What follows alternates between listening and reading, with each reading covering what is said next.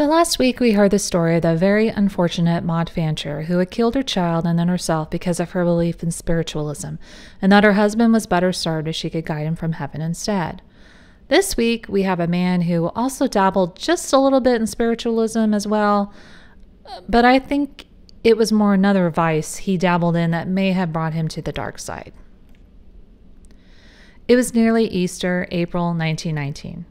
Joseph Englehart would murder 3 people in Laurel, Maryland on a Saturday night, and after hiding himself in the woods, he would end his own life.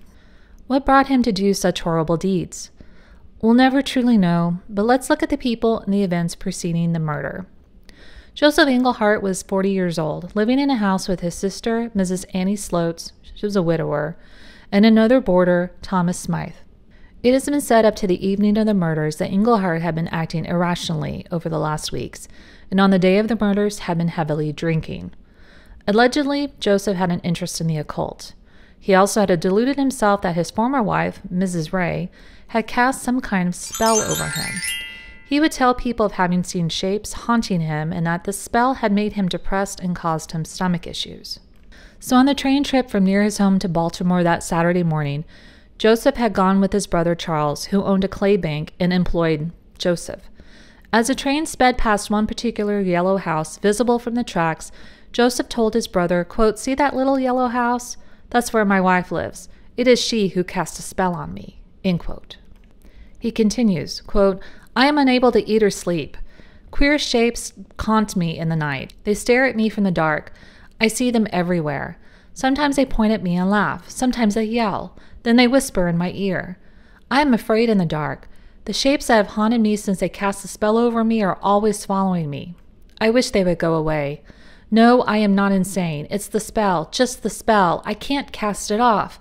But I will fool them yet, Charlie. Yes, I will fool them. Last week I went to a fortune teller over in Baltimore. I paid her $10. She is a great mystic. She will help me cast the spell off. Then the shapes will not follow me.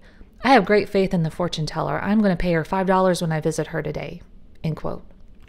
Charles felt that his brother's mind was unbalanced. Quote, "Joe, I believe you are going insane." End quote. Charles said that once they had reached Baltimore, they went to get lunch, and Joseph seemed excited, and Charles asked what he was going to do besides the seance he had already mentioned. Quote, "I am going to buy a pistol." End quote. Charles would later tell detectives, quote, "I urged him not to buy the revolver, but he did." End quote. So Joseph had been in Baltimore seeing a seeress for a seance, but what did she tell him? It's not known. But he did have a definite interest in fortune telling, as he apparently could be seen reading pamphlets on the subject matter. After his time in the city, seeing a seeress and buying a gun, as you do, Joseph that Saturday afternoon had been sitting on the passenger train at Baltimore and had gotten off the train at Condy, 3 miles south of Laurel, which was the nearest stop to his house. He had gotten on the train already inebriated and continued drinking from Baltimore all the way to Condy. It was said that he was acting like a jerk and looking for a fight, basically, and the train employees tried to keep him confined to the smoking car to keep him away from ladies and children. He carried on his person a large bag, and he apparently told people he was carrying around 4 quarters of liquor for a big party he planned for that night. As far as anyone knew, he had disembarked from the train and went to his home, which is about half a mile away. William Henson, Joseph's nephew, saw Joseph when Joseph returned. Quote, "It did not occur to me that Englehart contemplated murder. But about 5 o'clock, my wife called me and said that Mrs. Sloats, my aunt, had been over to our house and said that Englehart had threatened to kill himself. He had been drinking, Mrs. Sloats told my wife. She said that he was quarrelsome and left the house, stating his intention of ending his life. My wife told me to go in search of him to stop him from committing suicide, but I told my wife not to worry, that Joe would not commit suicide. I didn't think it was in him. Although I realized he acted queerly of late and seemed irrational, particularly when he was drinking." End quote. Frank Patterson, also a local of the area, had seen Englehart carrying 2 quarts of whiskey and showed off his newly purchased revolver. So this is some conjecture because there were no witnesses that are still living, but it was thought that Saturday evening when Joseph had returned to his home, again where he lived with his sister, Mrs. Annie Sloats, age 50, and a boarder named Thomas Smythe, age 46, had gotten into some kind of quarrel at about 8 o'clock that night. Thomas had been sitting on a couch preparing to light his pipe when he was shot in the heart, apparently caught unawares as he was found with a pipe in one hand and an unlit match in the other. Annie presumably ran when this happened and had made it to a doorway of the porch when she was shot in the back, and she fell onto the porch dead. Joseph, having now murdered 2 people, ran into the nearby woods. Neighbors heard the sound of shots but thought that they came from revelers nearby. I've never heard of people shooting during Easter revelry. 4th of July, sure, but I guess people celebrate things differently. There was some confusion with the 3rd victim, who was Mrs. Alice Allen. Some say that she was walking on the wooded path between her house and Annie's to ask Annie if she would watch over Alice's house and kids while Alice was visiting family. During Alice's walk, Joseph approached her, and fearing she would find out what he had done, he had killed her.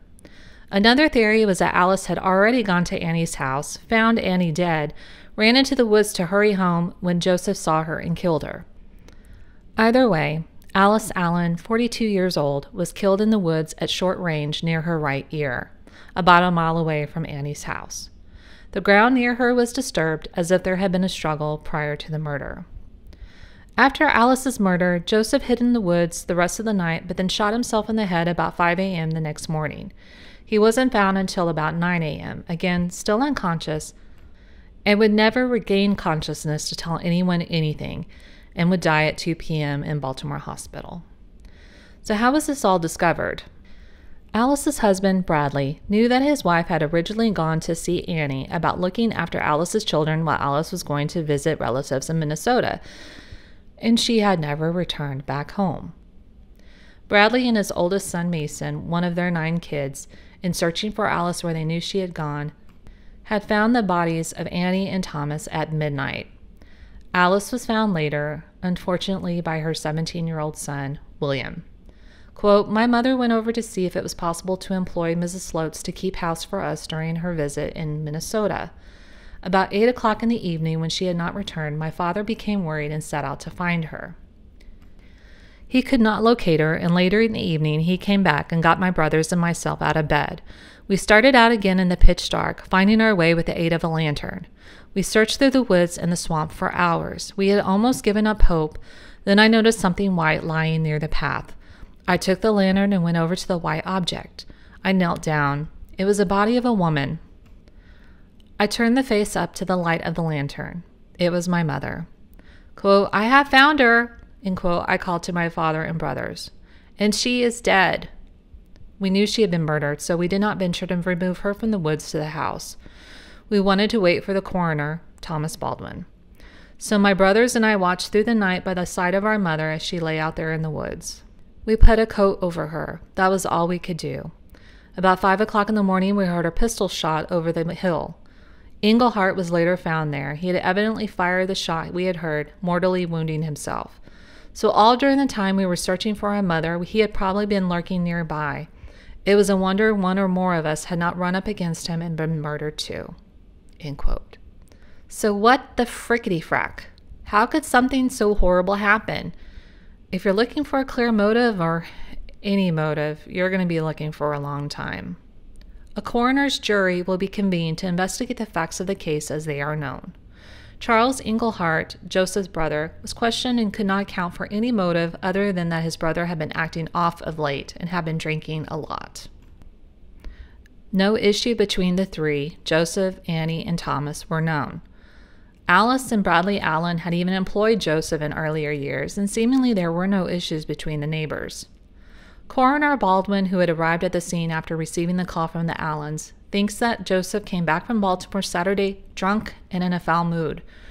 At supper that evening, he quarreled with Annie and Thomas. He killed Thomas unawares while he was on the couch. Boom. Annie ran for the door. He shot her while she ran. He met up with Alice either on her way to Annie's or fleeing on her way home, while Joseph hid in the woods trying to evade any search parties. As happens in small communities, news spread of the triple murder. Searchers looked for Joseph in the woods as he was already suspected of the crime at this point.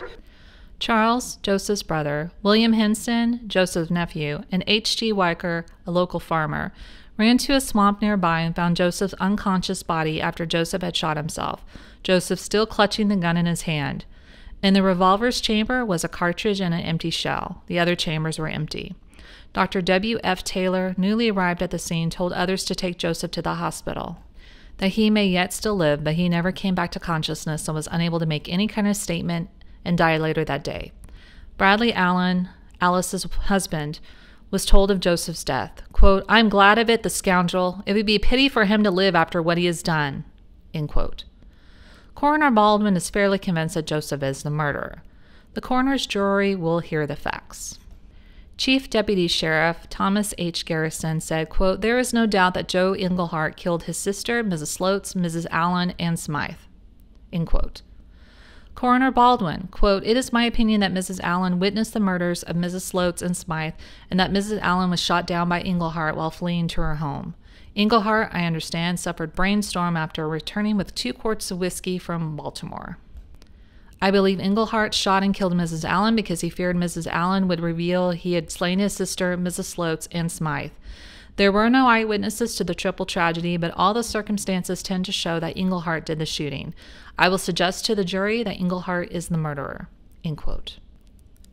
Deputy Sheriff Garrison, quote, "I believe that Mrs. Allen appeared on the scene after Englehart had killed his sister, Mrs. Sloats, and Smythe, and fearing that Mrs. Allen would disclose him as a murderer, Englehart pursued her as she fled back to her home and shot and killed her," end quote. The alleged spell-casting former wife, Mrs. Ray, was not at all surprised by this information and could not explain why on earth her former husband would have believed she would ever cast a spell on him. Quote, "I left Joe Englehart 7 years ago. He possessed a fearful temper, particularly when he was drinking.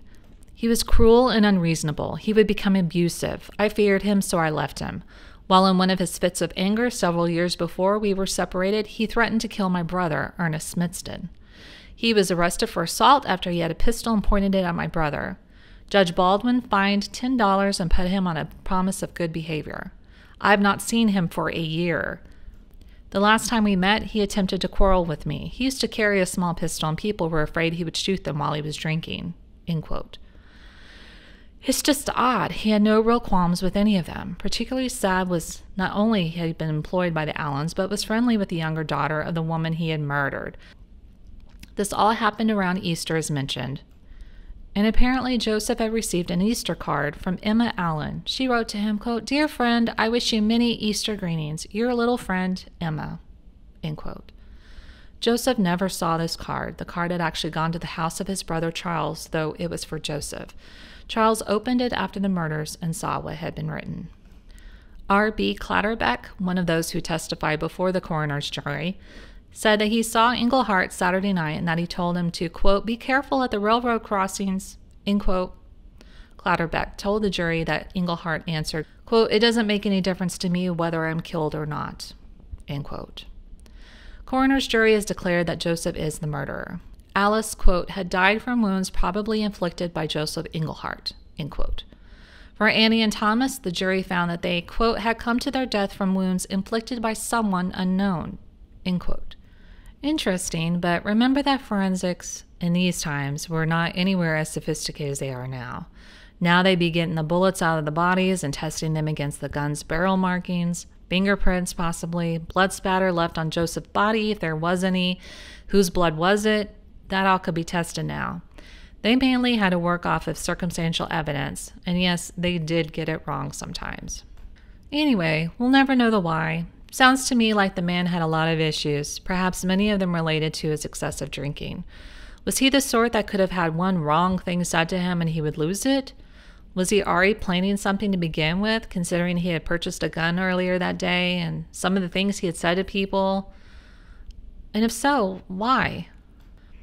Was he told something in the previous seance and in his meeting with the seeress that day that warped his mind into doing something horrible? He had family. He had a place to live. He had a job. But he also had a problem with alcohol, according to others, and was not hiding it one bit. And he had an aggressive demeanor while using it. We can speculate all day long, but we'll never know. Rest in peace to his victims and their loved ones. If you enjoy stories like this, please like and subscribe. Thank you.